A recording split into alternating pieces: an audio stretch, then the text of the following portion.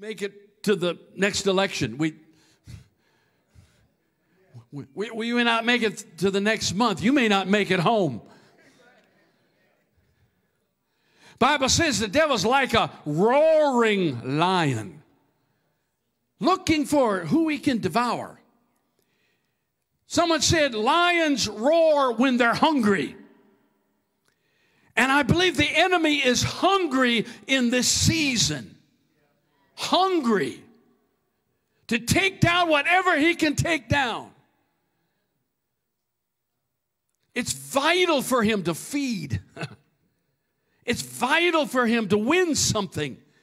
This is his last chance, last opportunity. And his first target is the church. And his first target is the leadership of that church, to bring them down. Now, I don't know that I'm not going to do like point 1, point 2, point 3 today. I just got to talk from my heart, if that's okay. Come on, church. And the scriptures God gave me this week and next week, I guess it's a 2-sermon thing, and then we'll preach. Oh, I can't wait to get to the Christmas message.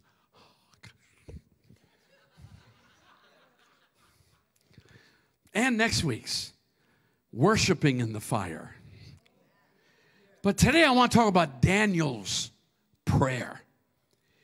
And the Lord began to download on me, because you know we've been talking really for even before COVID about Babylon and the church having to go into captivity because of our disobedience. And I think the Lord is trying to shake the church and wake up the church, and COVID did that. Of course, it shook off a lot of dead limbs. Not so much here, but in a lot of places, a lot of dead limbs fell off. But the good limbs are here. That's where you say amen.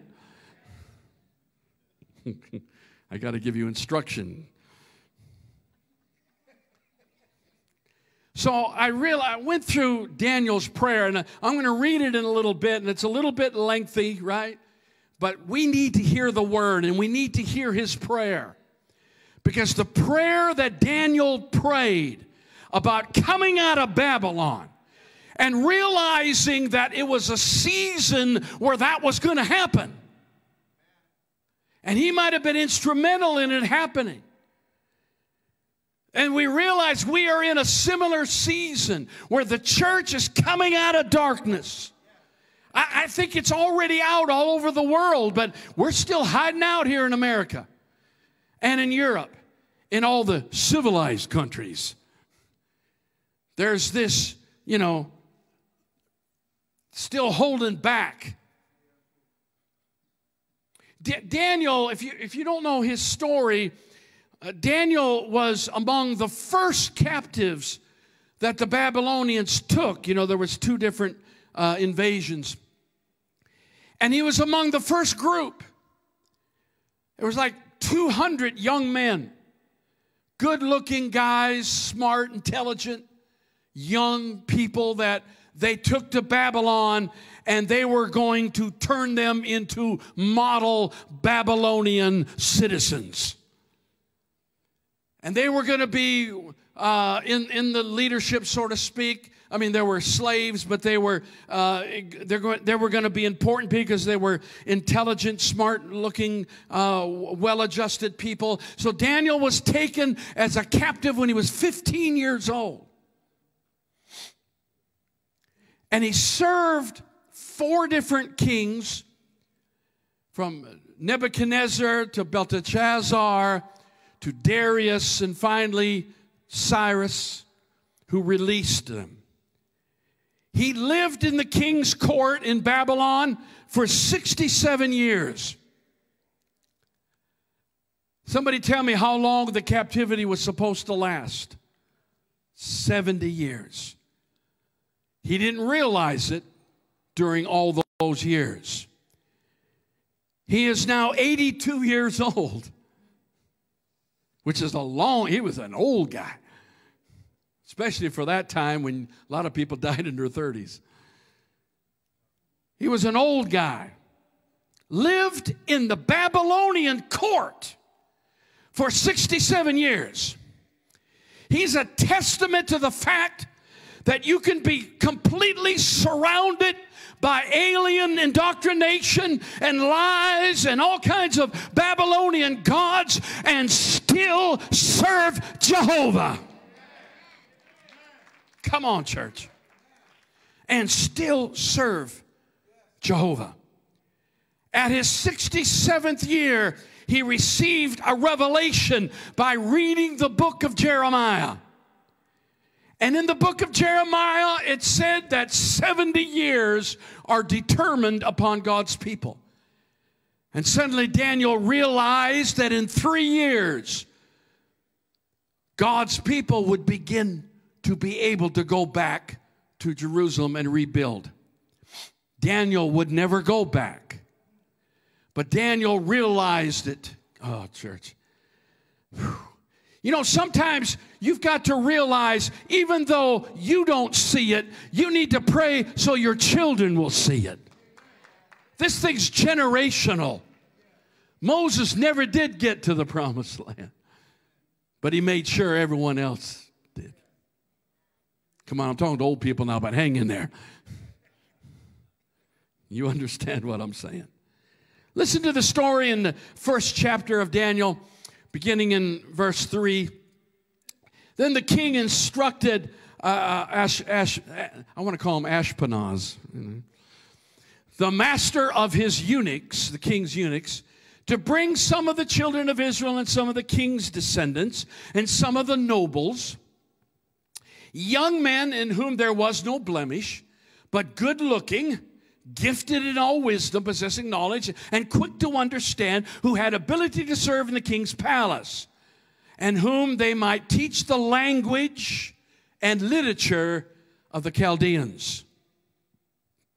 And the king appointed for them a daily provision of the king's delicacies and of the wine which he drank, and 3 years of training. Wow. So that at the end of that time, they might serve before the king.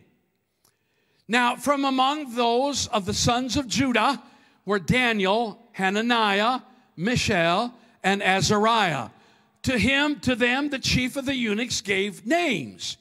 He gave Daniel the name Belteshazzar.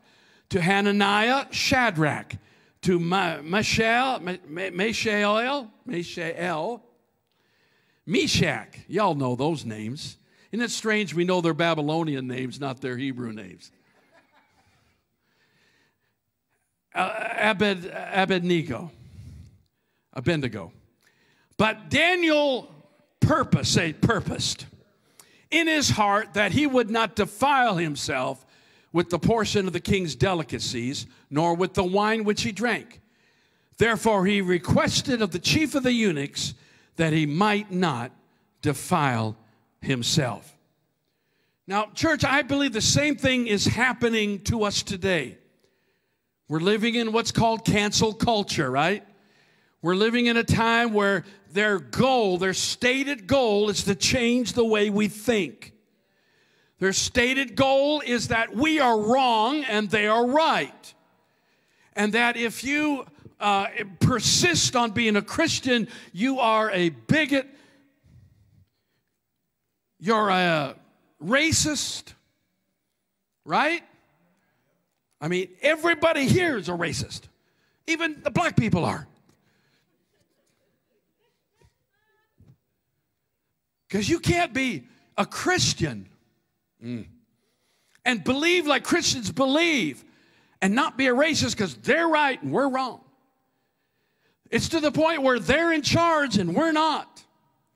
The culture used to be Christian, even though everyone wasn't saved, obviously, but it was a Christian culture. It is no longer a Christian culture. It is a Babylonian culture. And we have a choice to make. Are we going to stand up and stand out? Or are we going to give in and be under? We have a choice to make. And it's being forced on you at work, in the stores, at the doctor's office. You're being forced to make a choice because you can't have a conversation anymore without revealing the fact that you love Jesus. Come on, church. You just can't do it anymore. You get exposed all the time. Some of you have gotten real good at being closet Christians. Now, isn't it funny that now it's the Christians that need to come out of the closet? Everyone else is out. Two things they did to Daniel, actually three things. Number one, they changed their name. In other words, they changed their identity. They said, we don't want you to identify with the Hebrews anymore. We want you to identify with the Babylonians. We want you to start acting like a Babylonian and not a Hebrew. We want you to start behaving the way the new society wants you to behave and not the way your Christian Bible tells you to behave. Come on, church. We need to pray. There wasn't anything Daniel could do about it. They changed his name, gave him a Babylonian name. And then number two, he was put under the chief of the eunuchs. Now, the Bible doesn't say this, but it's kind of obvious that if your boss is a eunuch,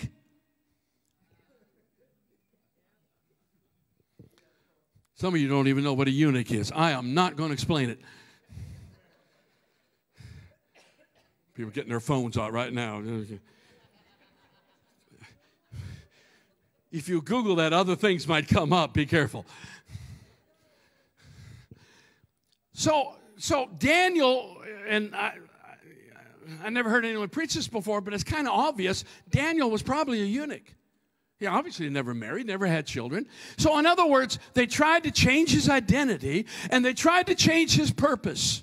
They said, Daniel, whatever your dreams were in Jerusalem, those dreams are dead, and now you dream the dreams of Babylon. You may have wanted a wife and kids, but that dream is shot. You may have wanted to serve in the temple, but that dream is done. You were of the tribe of Judah, and maybe you wanted this or that, but those things are dead. And Daniel, I lost my identity. I lost, my dreams and everything that I ever wanted to be. But Daniel knew something that some of us need to get a hold of, and that is, my identity is not in my name. My identity is in Jesus Christ, and you can't take that away from him. I am hid in Christ. They can't take your identity. They can try to change your name, put a label on you, but you know who you are. And they can say, you can't do this anymore, and your dreams are shot. But I just came by to tell you, my destiny is in God, and regardless of where the world puts me, I can serve him. Are y'all praying for me? Oh, Jesus. But the third thing was, they wanted him to eat the king's food. And Daniel drew a line, because he says, you can change me on the outside, but I will not be defiled on the inside. Greater is he that is. Can't change that. Can't touch that. Come on, church. The world's delicacies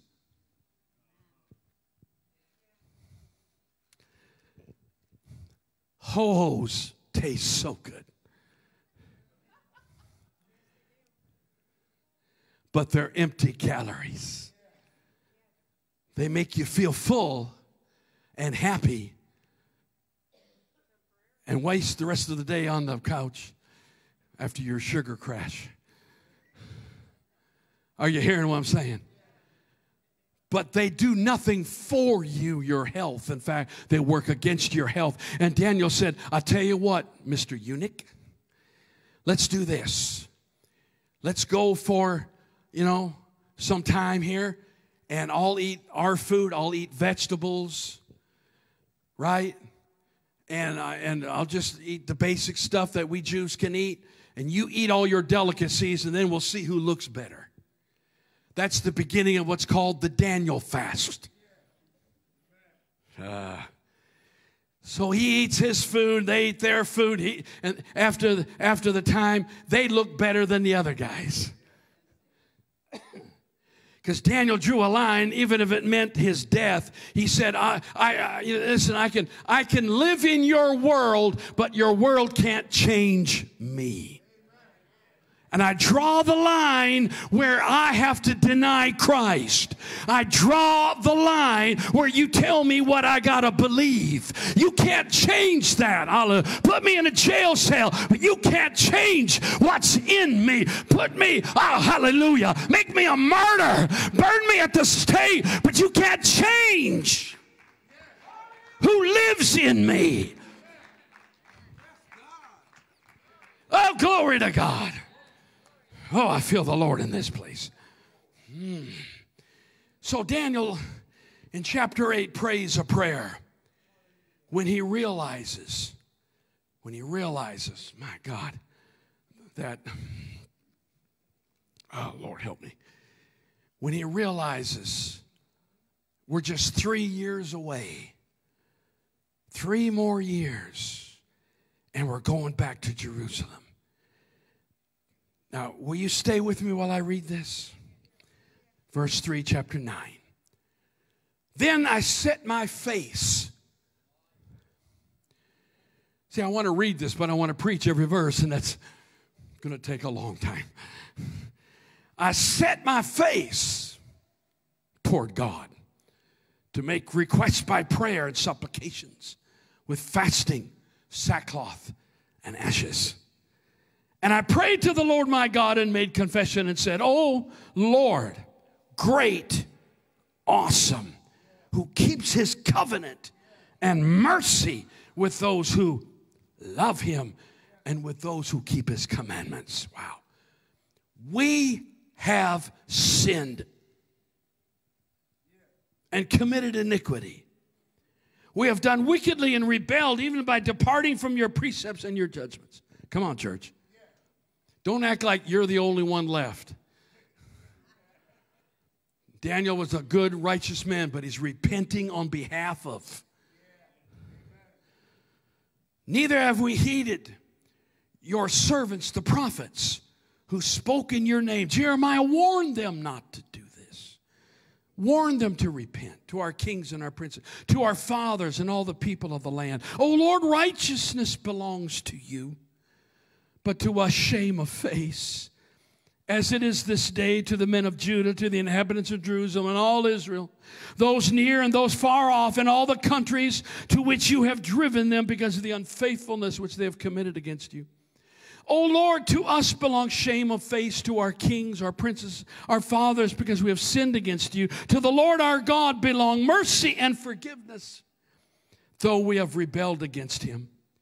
We have not obeyed the voice of the Lord our God. See, we don't even want to hear this, but this is the prayer that's going to get us to a place of victory again.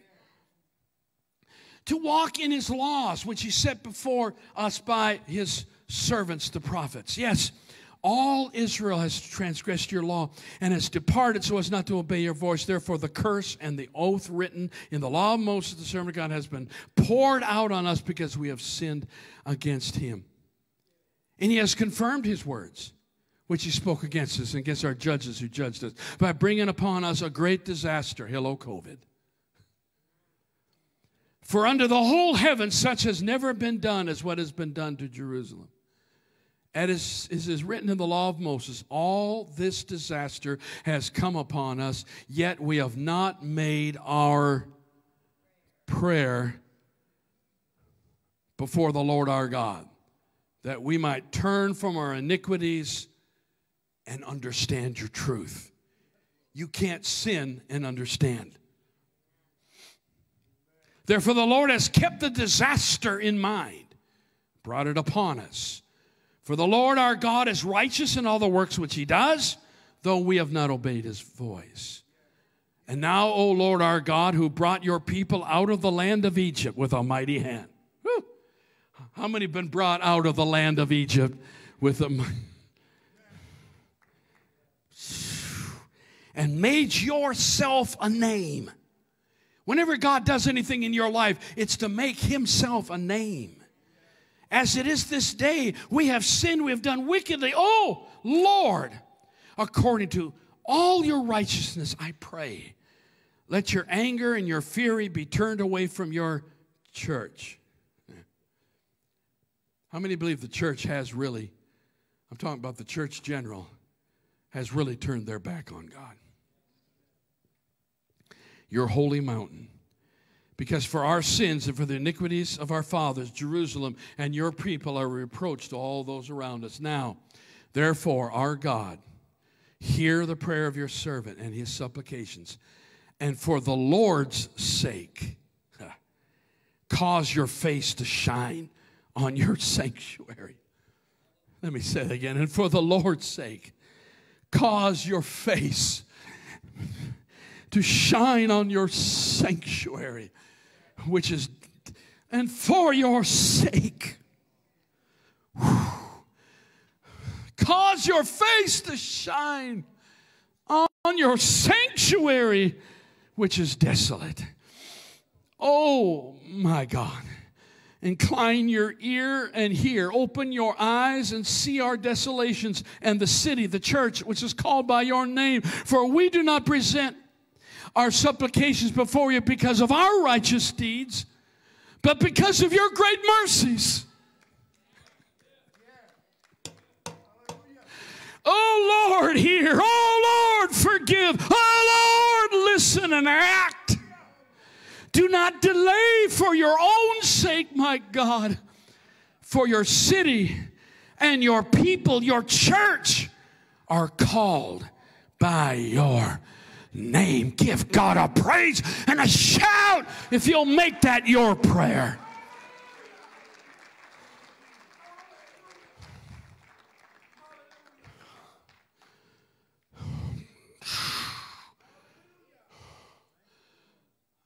If God's people that are called by their name will humble themselves and pray and repent, God will send a move.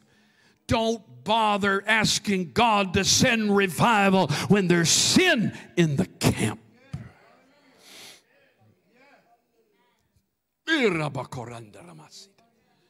Ha! Oh, hallelujah.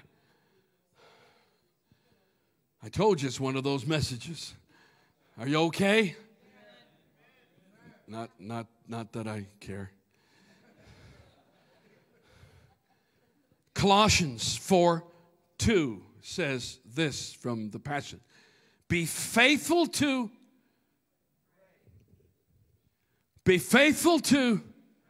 as intercessors who are fully alert and giving thanks to God. Oh, I love that. 1 Peter 4:7. Come on, Peter.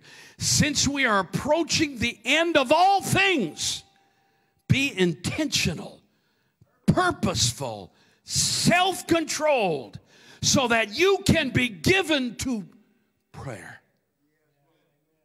There's an attitude, there's a way to approach prayer, and if you're not intentional,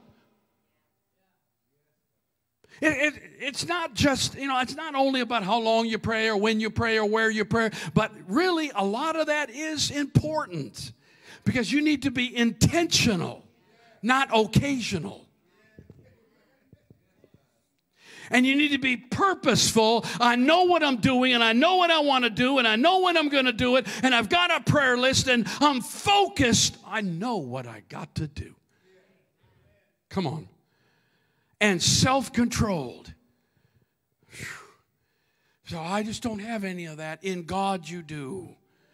You have the fruit of His Spirit in you. And if you can be those three things, considering the end of time is near, you can be given to prayer. There's so many stories, time won't allow me. I read one that just made me smile the other day. I don't know if you ever heard of John Wesley's mother, Susanna. Susanna Wesley. You know John Wesley, right? I mean, not personally. None of you are that old. You'd have to be like 150. I mean, his mother had 19 children. One husband, one wife. 19 children. She raised every one of them to be godly. And she was called a woman of prayer. I'm thinking, 19 kids? He said whenever Susanna wanted to pray, she would just take her apron and put it up over her head and sit in a chair. I could just see her. I got to pray. And whenever the kids saw her under the apron, they knew to leave her alone. Can you imagine raising 19 kids and everyone grew up to serve the Lord, including one of the greatest hymn writers, Charles Wesley, and one of the greatest preachers known throughout history, John Wesley. Isn't that amazing? 19 children. Some of you can't handle 2. You have one, you go, oh, God, I'm done. Oh, it's a different day we live in. Listen, Daniel was intentional, purposeful, self-controlled. We get a glimpse into how Daniel prayed. He had a place that he prayed in his room. He would open the window, open the curtains, and he would kneel, and he would be facing west. He would be facing where? Jerusalem. And every day, 3 times a day, the exact same time every day, he was one of the leading men in Babylon at this time. He had been promoted above the Babylonians. Listen, if you'll be faithful to God, he was constantly being promoted because he understood the times and could interpret dreams. But they said they got jealous and they said, we got to get rid of this guy. So they got around the king's thing and they made a rule that you can only pray to the Babylonian God. So what did Daniel do? He closed the curtains, shut the window, prayed silently under his breath. Lord Jesus. Well, he didn't say Jesus, but no. He said, I'm going to do what I always do. It doesn't matter what's going on around me. I am going to do what I have been intentional, purposeful, and self-controlled to do. It doesn't matter. You know, I'm sure somebody warned him, hey, use wisdom. How many times you heard people say that? Well, use wisdom, which is another way of saying compromise sometimes. He didn't use wisdom. He said, this is how I pray, and I'm not backing down. This is how I get a hold of my God, and I'm not quitting. This is what I've always done. This is what I feel led to do, and I'm not going to stop. So he prayed in the same direction, at the same window, with the same volume, at the same time. Off the same prayer list. And they were waiting for him. Somebody was sitting under the window. And they ran to the king. Oh, Daniel's praying to Jehovah. And the king's like, oh, no. You got this new rule now. The king didn't think that through. You got this new rule. And they warned Daniel, you got to stop doing this. Daniel said, look, I don't mean to offend you. I'm not in this to be ugly or offensive in any way. But this is between me and Yahweh. This is between me and Jehovah, and it will not change. I don't know what he prayed that day, but they caught him. And you know the story. You've heard about it in Sunday school. They made those lions really hungry. Just like the devil's really hungry. And the world today wants to feed us to the lions. And they're hungry. That's why they roar. I don't know how many there were. One can kill you. We know there's more than one. We know there's a whole den of them, and they're hungry. They're looking for anything to eat. Now, Daniel wasn't overweight, but he was still attractive. So the king has him thrown into the lion's den. They roll the rock. Kind of reminds me when they rolled the rock on Jesus. Woo, glory to God. Well, the devil, Daniel, well, he's dead now. Roll the rock. Post a watch. Seal the thing. So we've got, we're all in this together. And that rock is not going to move. Well, the rock didn't need to move because Jesus is the rock. And while they weren't looking, he slipped into the den. All night long. The king loved Daniel. All night long, the king tossed and turned. Maybe his God will come through.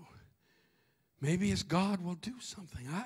Let's see what happens. In the morning, they opened it up, and Daniel walked out and said, ta-da.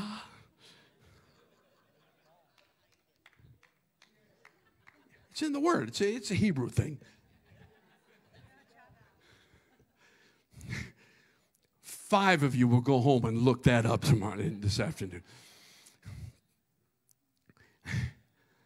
And he said, "Oh, king, I never meant to offend you in any way, but you've got to know it was my God, not your God." Listen, they may pressure you to change your behavior, but you need to remember it is your God that will go in the lion's den. It is your God that got you saved. It was your God that healed your body. It was your God that got you that raise. It was your God that saved your loved ones. We don't ever want to get to the place where we come away from our God. And he said, "Oh, king, my God, shut the mouths of the lion. In the name of Jesus, I prophesy, shut your mouth, Babylon." God turned the lion's den into a petting zoo. Meow. We say, something's wrong with those lions. Well, they threw the guys that threw him in there, and they ate them alive. Are you here? Are you here? Are you listening? Whew. It's time to pray without compromise. What I'm saying, church, is there is a prayer today that we have never prayed before because we have a revelation today we've never had before. Are you hearing what I'm saying? There's a new prayer. It's the Daniel prayer. And if we'll get a hold of this, this is a time that no generation before us has faced.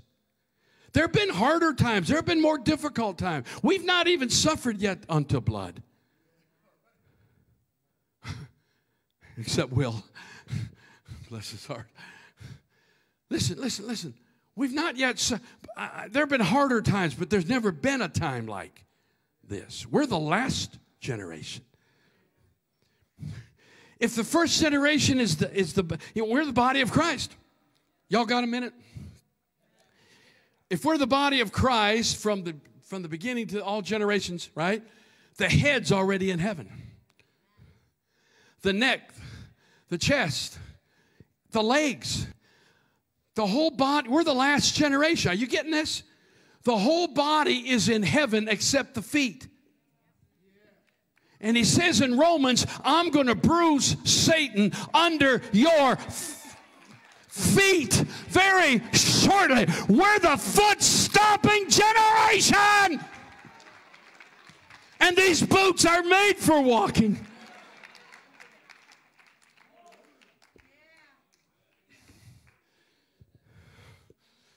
I feel like preaching in another hour. Do it. I got one do it and 190. I'm out of here. Let me close with this, which means I'm not done. But I guess the most famous historian, or the first historian in world history to actually put a history of the world together, and very respected. He's quoted by everybody, Christian, Jew, non-believer. Everyone quotes Josephus. He lived right about the time that Jesus died. So he's back there. He relates the story about a Jew named Honi, H-O-N-I. He was a Jew in the history of Jerusalem, and there was a drought. I think it was like a 3-year drought, and he made up his mind he's going to pray until it rains. And he went outside the wall, and he began to pray. And he prayed, and he prayed, and he prayed, and it didn't rain. Finally, he got down, and he got a stick, and he made a circle. And he said, God, I'm not leaving this circle until it rains. And he prayed. He didn't eat. He didn't drink. He just stood in his circle. He said, I'm not leaving until you answer my prayer and send rain. I think it's Mark Batterson wrote a book about it, The Circle Maker. You ought to get it, read it. He got in that circle, and Josephus, the historian, says, it began to drizzle. Listen, sometimes the devil knows the game is up, and he'll just give you a little bit, thinking you'll just take that and go. Listen, you know what you're praying for. Don't settle for anything else. Don't settle for one saved when you ask for your family to be saved. Don't settle for partially healed when you need a complete healing. You need to stand on the word. Stay in your circle.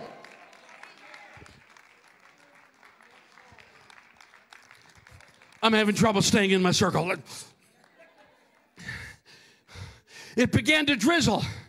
And Honi looked up into heaven and said, I did not pray for a light rain. I prayed for a heavy downpour from heaven. And all of a sudden the heavens opened. And the rivers came back. And the cisterns came back. And the wells came back.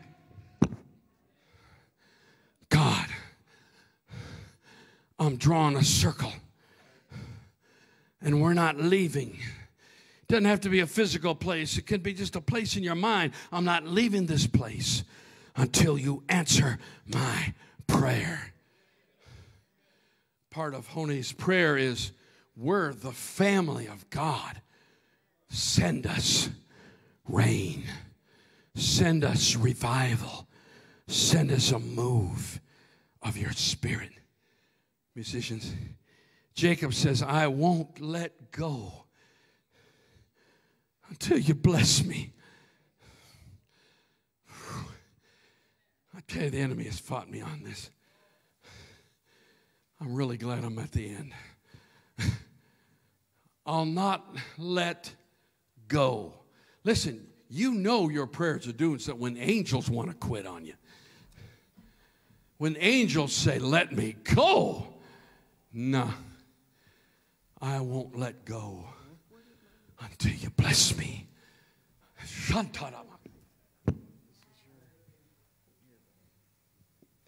Elijah told his servant, listen to me. I will close with this. Listen, Elijah tells his servant,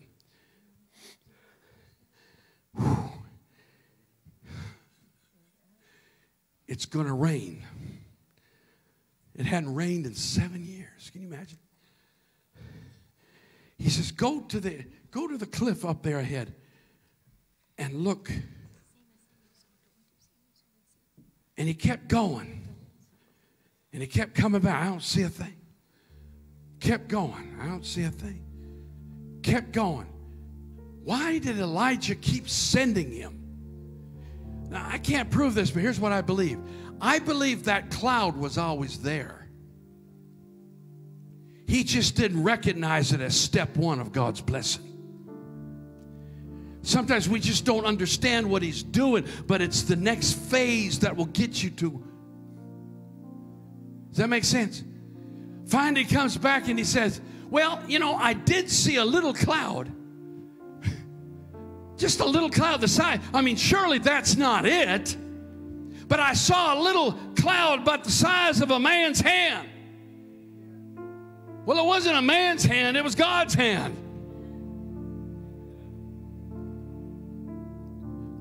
And Elijah says, I hear the abundance of rain. He heard it before his servant saw it. Church, listen to me. God's been telling you things. God's been speaking to you. He's been showing you little things. And sometimes we put it aside like, that's just listen, it's just a little cloud. There ain't nothing to that. That's not what I prayed for. That's okay. Because the drizzle will lead to the downpour. And the little cloud will lead to a dark cloud and a big sky full of rain clouds. Be thankful to God for the little things, for the initial things, for the step 1, step 2, step 3 things. But whatever you do, stay in your circle. Stand with me in Jesus' name.